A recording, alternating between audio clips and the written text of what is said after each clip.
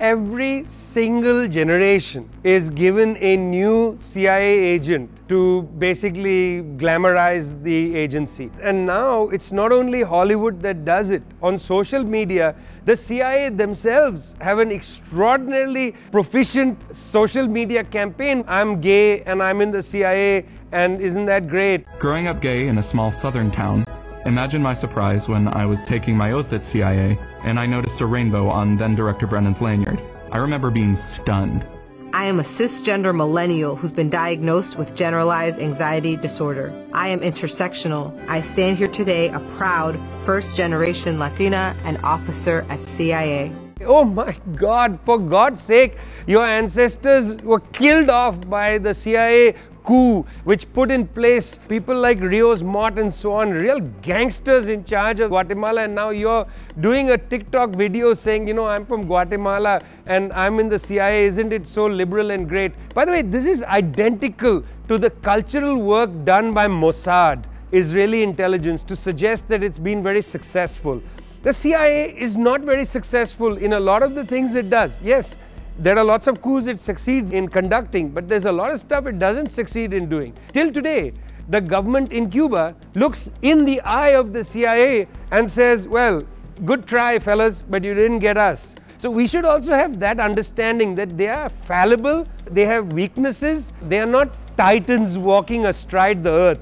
The Central Intelligence Agency is the official name of the CIA. Intelligence isn't the marker of your brain power and so on. This is not an education agency. Mandate number one was espionage and analysis. But the second was that they would infiltrate, do sabotage and assassinations. That was there from the beginning. How do we know that?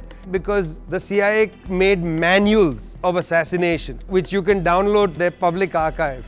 In 2019, October, I got a message saying that there's going to be a coup d'etat against the government of Evo Morales, a leading indigenous president who democratized a country that was wretchedly unequal over a 14-year period. And a lot of people were saying, no, there's no coup. It's that Morales has been there too long in office. Just for the record, Evo Morales was the president of Bolivia for less time than Angela Merkel was the Chancellor of Germany. Even people, it seemed to me, of the kind of left or liberals said, well, it's not a coup, he did fraud in the election, all kinds of things. And if you look at the 9-part story of how a coup takes place, from getting the right people on the ground, beginning to delegitimize the person, making the economy scream, you'll see that Bolivia in 2019 was a textbook coup d'etat managed by the Central Intelligence Agency in the United States. What was the need of overthrowing the government of Evo Morales? After all, Evo Morales was not marshalling a military force to threaten the United States or anything. Well, here's what he was doing that was threatening. He was developing a very close relationship with the Chinese government in particular. He was taking lithium, Bolivia being one of the countries with a large holding of lithium, and he had begun, instead of just exporting raw materials, to process lithium inside Bolivia. And in fact, Bolivia, just a few weeks before the coup, rolled out the first electric car that they made, a small little car, like a buggy almost. Morales himself drove the first car off the factory lot. You challenge international capitalism, you challenge the system of how profit should be made, and you become a criminal in the world today.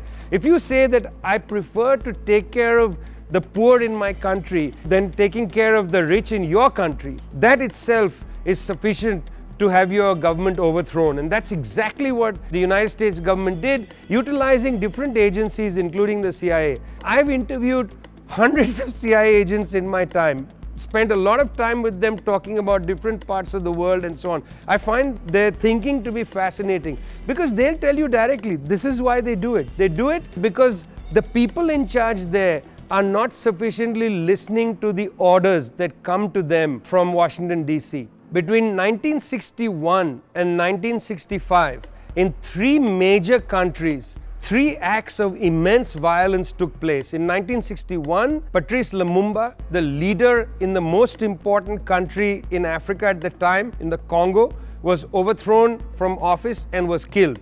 The CIA played a direct role with Belgian intelligence. The evidence is sitting there in the CIA archive, which is public.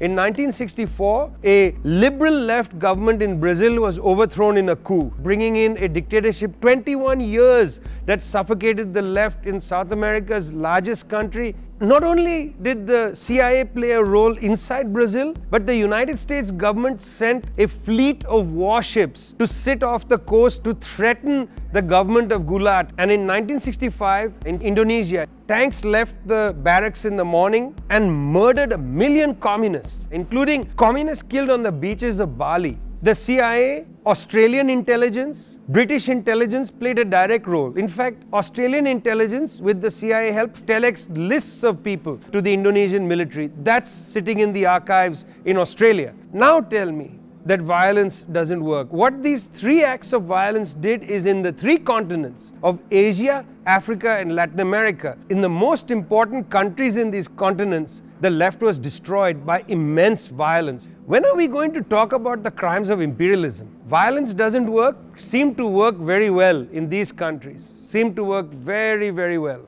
Amnesia is the greatest enemy of human progress. We can't forget the past. I look back at something like the history of the CIA in order to understand how to be hopeful in the present, not to marinate in resentment or in hatred and so on. When I wrote Washington Bullets, the book is filled with poetry. Much of that poetry written by the kinds of people that were killed by the CIA.